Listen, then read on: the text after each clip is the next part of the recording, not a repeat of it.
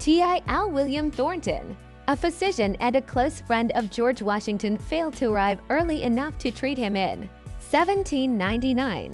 Instead, he proposed a plan to reanimate his frozen corpse using blankets, a transfusion with sheep, S blood, and a tracheostomy to pump his lungs with air. It was rejected. We could have had our first lich overlord in 1799, and they fucked it all up.